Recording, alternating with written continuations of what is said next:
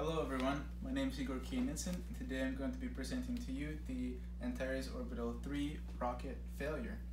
The failure occurred on October 20, 2014, around 6 p.m.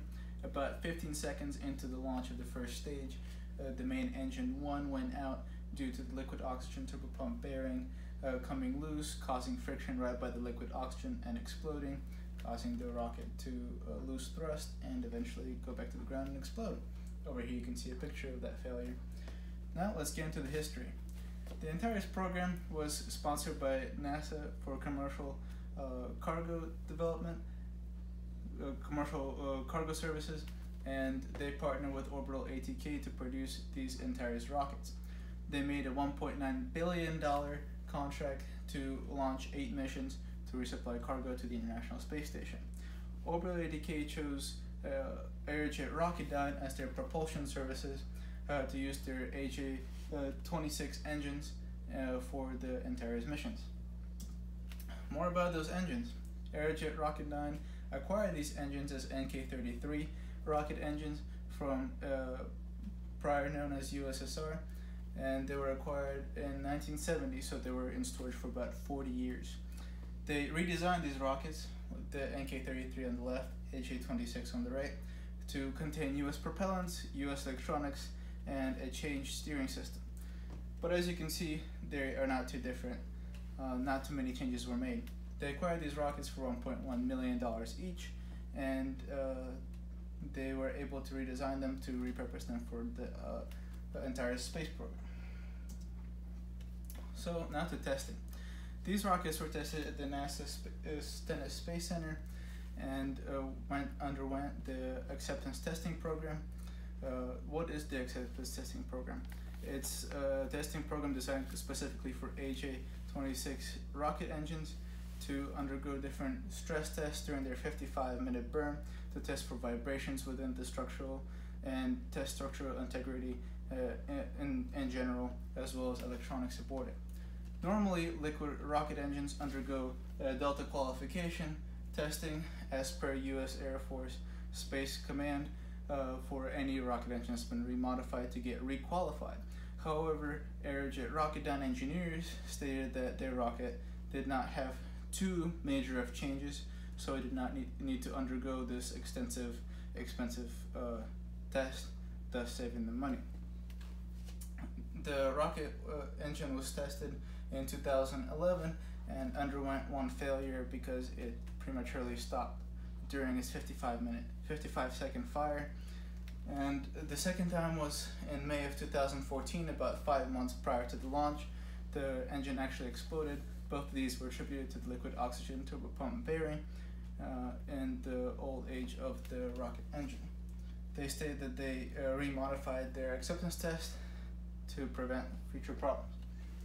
However, the failure occurred on October 28, 2014. As I've stated, 15 seconds into the launch, the main engine went out and caused an explosion, costing them about $200 million in damages, as well as damages to the launch pad.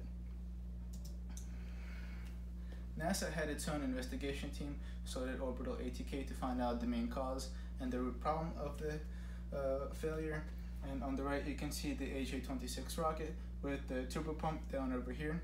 The bearing is located over here that went loose and caused friction right by the liquid oxygen storage over here, causing ignition and explosion. Both Orbital ATK and NASA investigation stated that this turbopump was the bearing was the cause of the failure, and that was also stated by the Delta qualifications test, which Aerojet Rocketdyne decided to omit. Now to my ethical claim. I have stated the facts of the accident, and I'm blaming Aerojet Rocketdyne under a duty ethics paradigm for not holding safety paramount and not valuing it as much as they valued other things. So what did they value if they did not value safety? They valued money. On the right you can see a spreadsheet of the amount of cost that Aerojet Rocketdyne invested into their rocket engine to be able to test it through acceptance testing. And In total, this adds up to $5.23 million.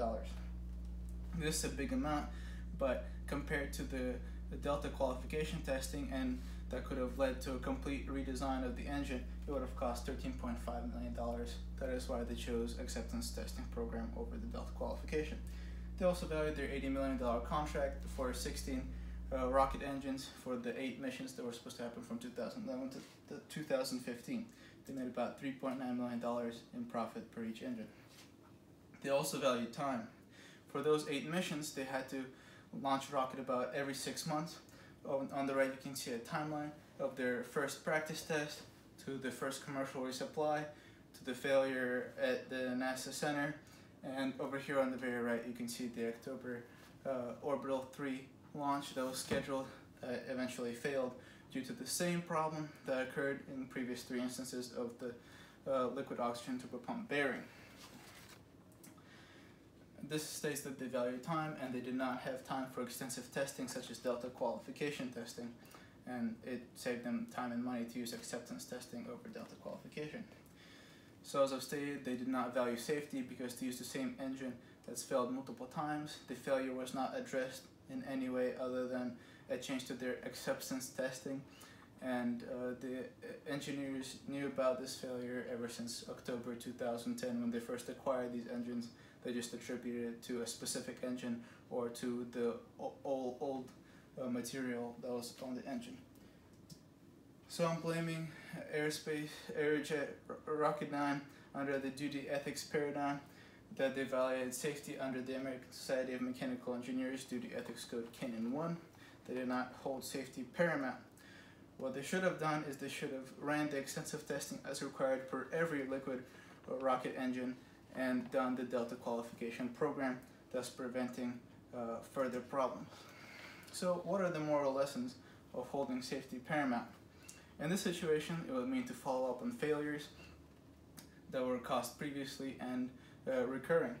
An engineer should follow up on engineering failure, especially a recurring failure, which would be indicative of an engineer not holding their duty to safety and valuing safety. Thank you.